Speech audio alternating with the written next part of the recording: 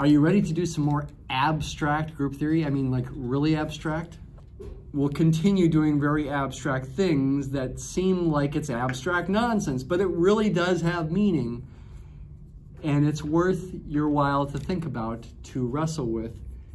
So let's work on that now. So again, last time we talked about how aught G was a group.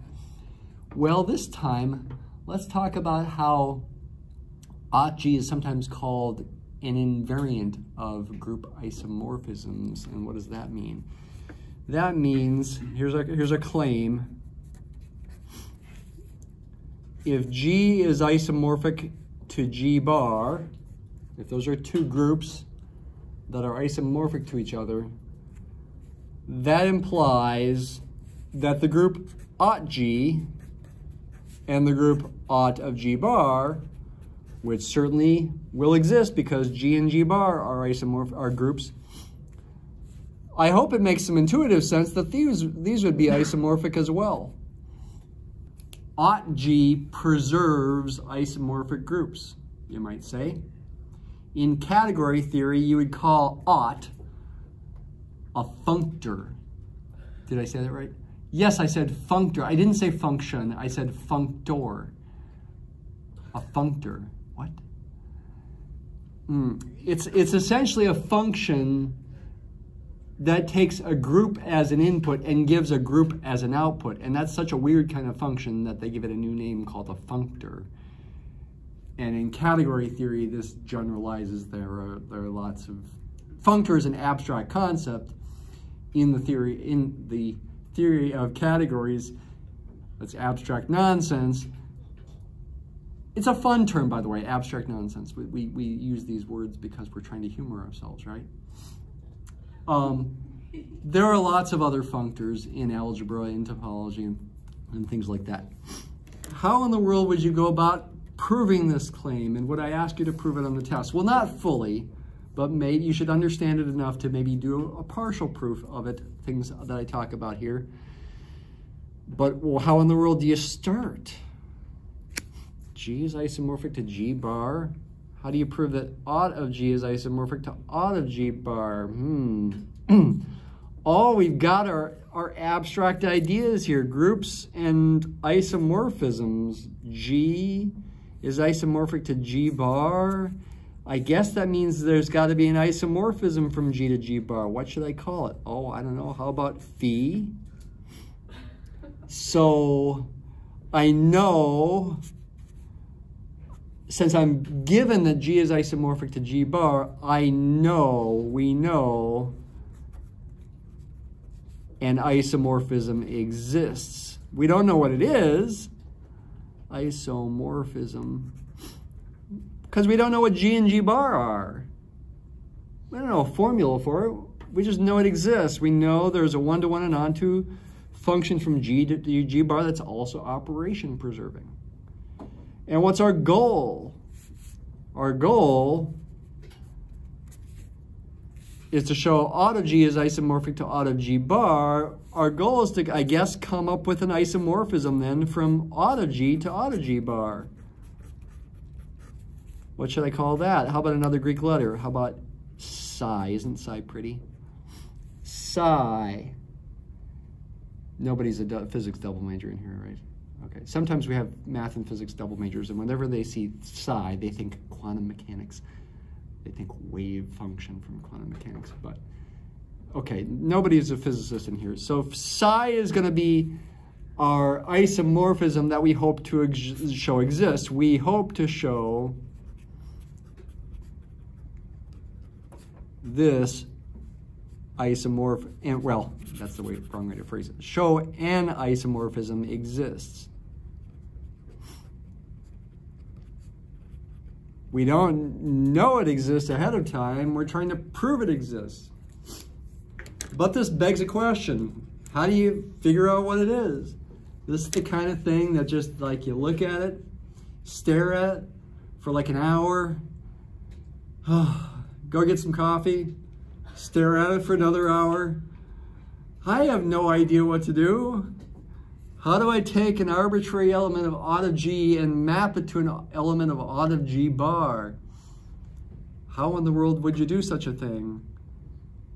Oh, one bright idea that should come into your mind, a light bulb that should go off eventually, hopefully, is that, oh, I must have to use phi somehow. That's got to be relevant, right? There's an isomorphism. I mean, if G and Gbar were not isomorphic, there would not be an isomorphism. So it must be relevant. So then there's a question of how to use phi, but then you stare at it for a while and go get some coffee and maybe go take a nap. Come back, stare at it some more, it's still there, it hasn't gone away. What do? Okay, draw more pictures. And that's, by the way, what category theory is all about, is a bunch of pictures. If you look it up on Wikipedia, it's a bunch of diagrams with, well, the diagrams could include groups, and it could also include a bunch of arrows that might represent isomorphisms all over the place. Okay, so what do we got here? How do we take an arbitrary element of out of G? What's an element of out of G? It's an isomorphism from G to itself. Maybe I should do this. G and an arrow going back to itself. You can see these things in graph theory, right? Maybe that's an automorphism of G. What should I call it? Maybe I should avoid phi. How about alpha? So there's an arbitrary, in my mind, an arbitrary element of out of G. What's an arbitrary element of out of G bar? It would be an isomorphism from G bar to itself. How could I create such an isomorphism? Well, I could, here's the key insight. I could think about also the fact that I got phi in this picture. What's a natural way to take this diagram and create a function that starts at G bar and goes back to G bar eventually using alpha? And I guess using phi. How about go backwards? Apply phi inverse, go from right to left. It exists because phi is 1 to 1 and onto.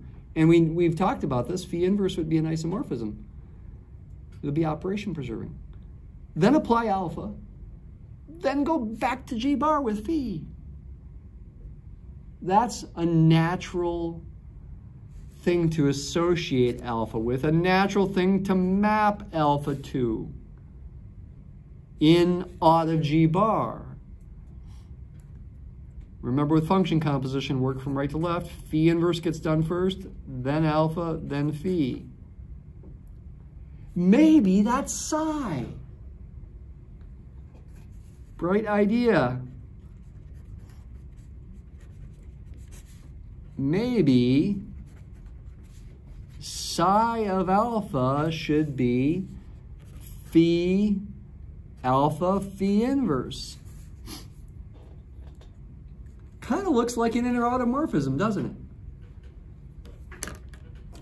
We talked, this little side comment, we talked about inner automorphisms on Monday with this kind of formula. Similar kind of formula, right? I mean, it's different what's going on here. Here, with inner automorphisms of group G, X and A were elements of G, and this was an automorphism from G to itself, induced by A, it's called. Similar kind of formula here, except the objects that I'm thinking about here, the alpha and the phi, are not elements of G in the ordinary sense. They are functions, although alpha is in a group.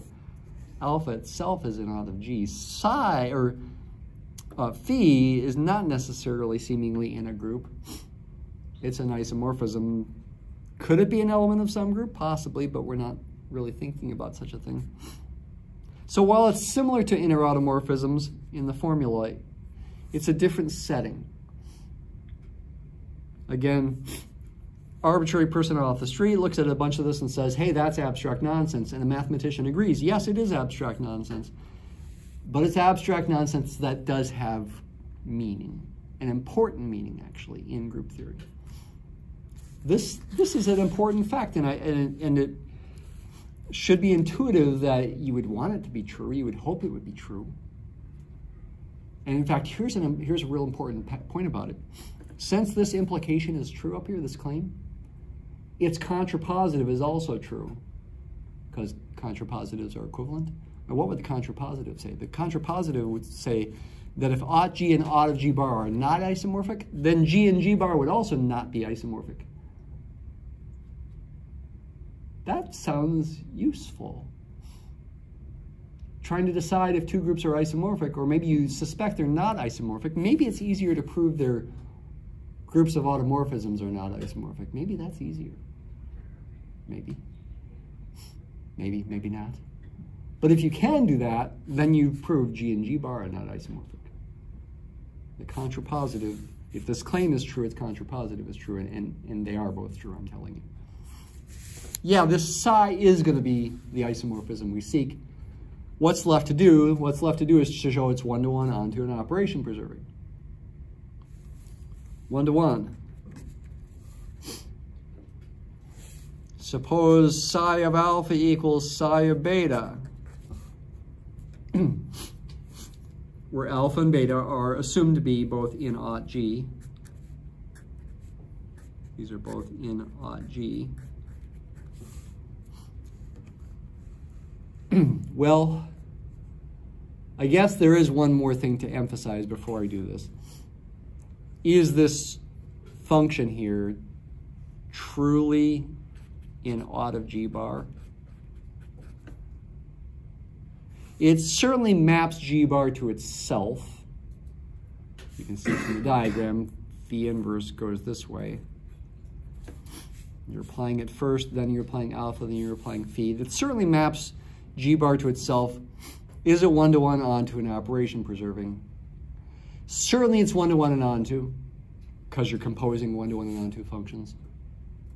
Is it operation preserving? That technically takes proof, but the proof is no harder, maybe even easier than the proof that phi inverse was operation preserving. Do a little side calculation here.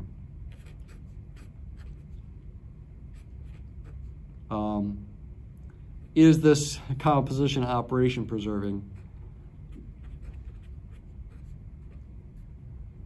I'm assuming all these functions individually are operation preserving.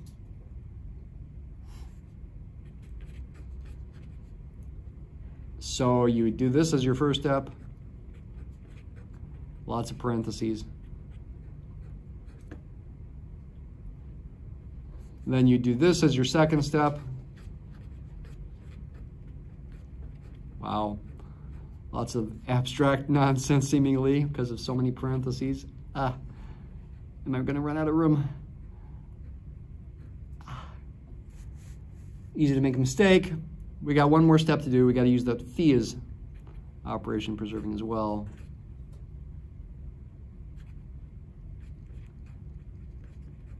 Yeah. Hopefully I'm not making a mistake here. It's too many parentheses. I didn't give myself enough room. That does it. Right? Phi compose alpha compose phi inverse of that is phi compose alpha compose phi inverse of the first thing times phi compose alpha compose alpha inverse of the second thing. Okay, yes, it is in aught of G bar. Okay, coming back to psi, is psi one-to-one? What would this imply? By the formula for psi, it would imply phi alpha phi inverse equals phi beta phi inverse. What do we want to show? We want to show alpha equals beta. Oh, just left cancel and right cancel? Can we do that? Well, yes. But if you do such a thing, if you cancel the alphas on the left and the alpha inverses on the right, you're not really using the cancellation law from group theory, seemingly, because alpha and beta are in aught of G, which is a group, but what's phi in? What group is phi in? Phi's not in a group, seemingly.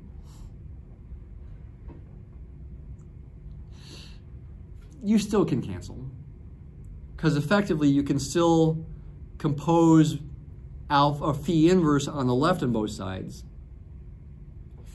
and compose phi itself on the right of both sides, and phi and phi inverse are inverse functions, and so yes, they compose to the identity function. It's not quite group theory cancellation, but yes, you can cancel. You could, instead of calling it group theory cancellation, I suppose you could call it function composition, inverse function composition cancellation or something like that. So yes, this proves size 1-to-1. Is it onto? Given what? Given something in aught of G bar, maybe call it gamma.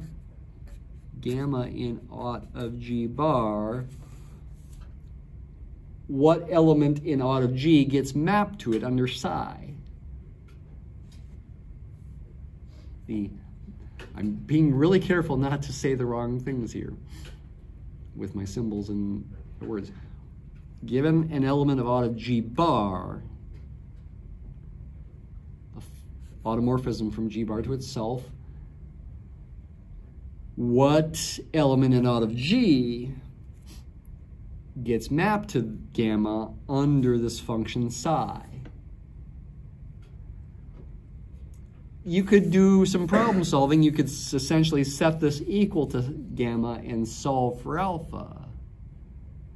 And if you do such a thing, you realize that the element that gets mapped to gamma should be phi inverse gamma phi. It's got to be related to gamma. Wait a minute, is that an element of aught of G?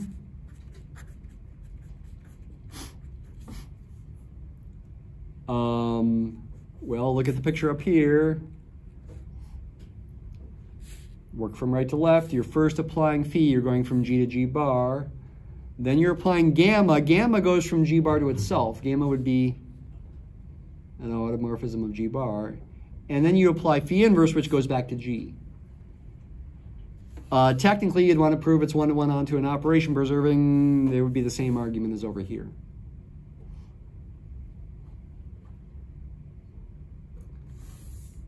By the formula for psi, looking up here and using that, replace alpha with phi inverse gamma phi. Again, phi and phi inverse are not really part of some groups, supposedly, but the associative property does work with function composition. I can still do this.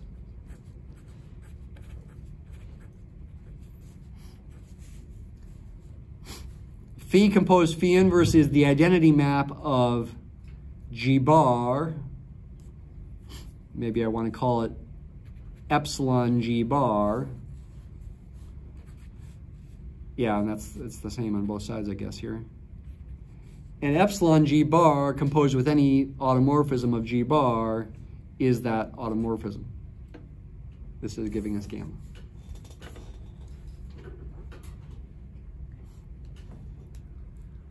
Finally, is psi OP, operation preserving. Give me two elements of aught of G. Alpha and beta are both elements of aught G. What's psi of alpha beta? Use the formula for psi again. Get phi, compose alpha beta, compose phi inverse. Okay, that doesn't look like it can really be simplified, but how about if I do this? Psi of alpha times psi of beta? Well, no.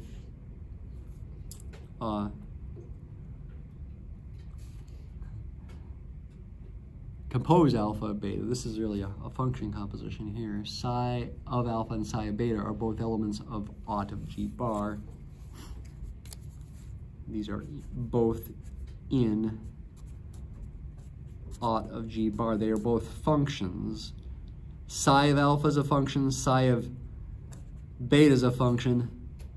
Alpha and beta are functions, psi is a function. Each of these things is functions. They're different functions, but they're all functions nonetheless. The first thing is alpha, phi compose alpha, compose phi inverse. The second thing is phi compose beta, compose phi inverse. Once again, the associative property can be applied.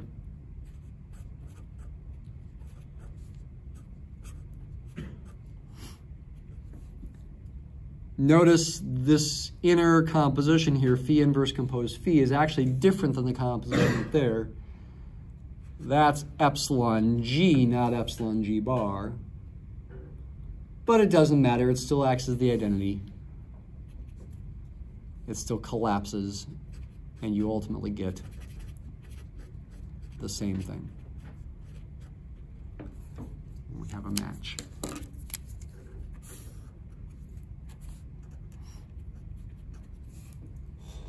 Okay?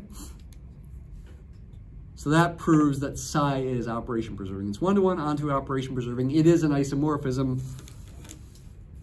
from aught of G to aught of G bar, proving the claim.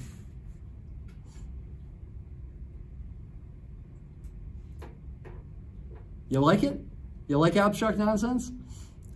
I actually kind of like it. I think it's fun. It's certainly confusing, right? It's abstract nonsense, certainly confusing. But what I try to always emphasize with this stuff is that, yeah, the hard thing is because it's abstract, and because of that it's confusing, there's so many symbols, but once you get used to the abstraction, it's actually fairly easy. Dare I say that? Because it's like, well, what else could you do? As long as you understand the concepts clearly, this is all very, quote-unquote, natural. And in fact, that's an official name in the subject, official term, naturality. This is not an official definition, but intuitively, naturality is like, in math, is like, well, you do the natural thing. You do the only thing that makes sense, and it's like the conclusion just drops out on your lap.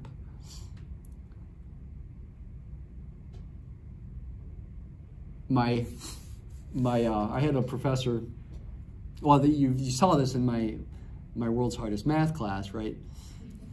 Video, where he was writing the diagrams all over the board, and I had a hard time with it. It was abstract nonsense, but it was abstract nonsense on steroids.